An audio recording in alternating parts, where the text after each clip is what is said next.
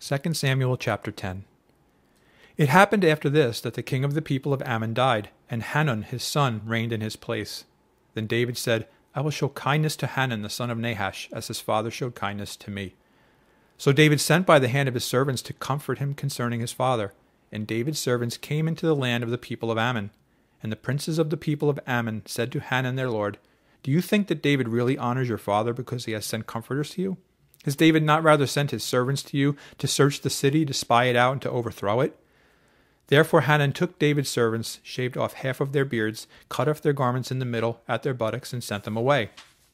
When they told David, he sent to meet them, because the men were greatly ashamed. And the king said, Wait at Jericho until your beards have grown, and then return.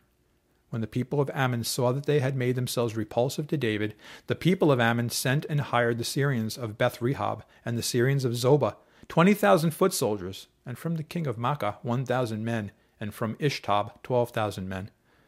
Now when David heard of it, he sent Joab and all the army of the mighty men.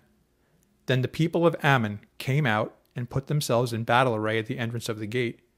And the Syrians of Zobah, Beth-rehob, Ishtab, and Makkah were by themselves in the field. When Joab saw that the battle line was against him before and behind, he chose some of Israel's best and put them in battle array against the Syrians.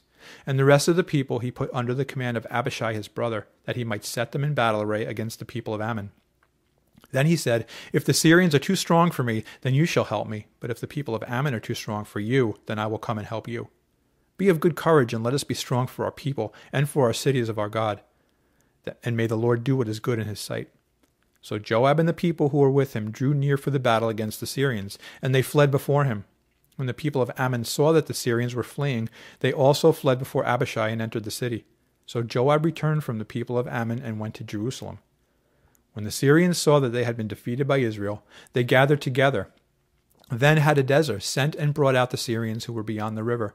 And they came to Hilam, and Shobach, the commander of Hadadezer's army, went before them. When it was told David, he gathered all Israel, crossed over the Jordan, and came to Hilam. And the Syrians set themselves in battle array against David and fought with him.